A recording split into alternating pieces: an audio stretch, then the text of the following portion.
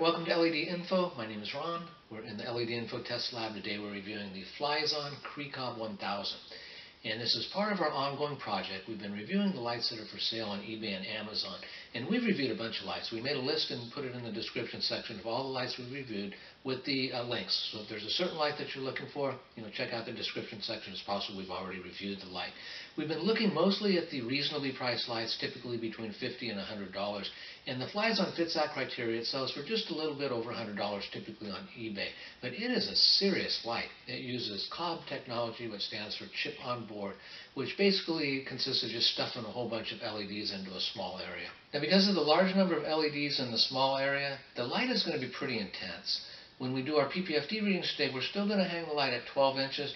For comparison purposes, that's what we've hung all the lights at, is 12 inches. But just understand, if you buy this light, you're going to want to hang the light higher, and you're going to want to use a larger grow tent than you would if you bought one of the smaller quantum boards that we've reviewed previously. Alright, so here's the Phlizon Cree COB 1000, brand spanking new right out of the box. This is a big light. It's 16.5 by 9.5 by 2.5 inches thick. You'll notice the two COB assemblies, each of them have 210 LEDs. The smaller LEDs are all 10-watt double chips. There's 58 of them. On the flip side, you'll notice that there's two fans, which is good. These COB units tend to produce a little bit of heat, and there's vents on the back and on the sides to help with the heat disbursement. There's two switches. One says Veg and Bloom, one says Stronger. According to the instruction sheet that I found, they recommend using the Veg and Bloom when plants are seedlings, and then use both switches at all other times, which makes sense to me. We're always going to want to give the plants as much light as possible, but each grower can make their own decisions on how to utilize these buttons. The light has both ultraviolet and infrared LEDs, which is great. The infrared helps with flowering, and the ultraviolet is said to help with resin production.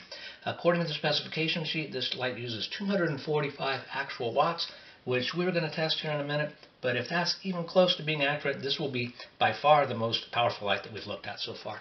Okay, so we've been reviewing the Phlizon Cree COB 1000. We have the Phlizon literally blazing away in our test chamber. It's hung at a level 12 inches of height, which is mainly for comparison purposes. All the lights that we've reviewed so far, we've hung the light at 12 inches.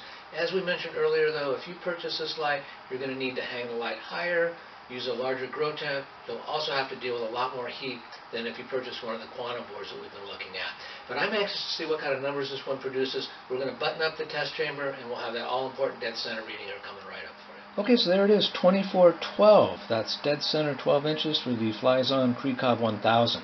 Now I'll go ahead and complete the full PPFD grid.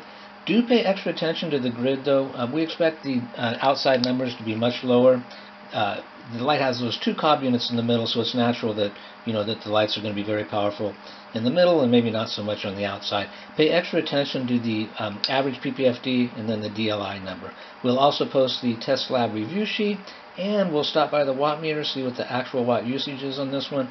According to the specification sheet, it uses 245 actual watts. So if it's even close to that, that's something to consider.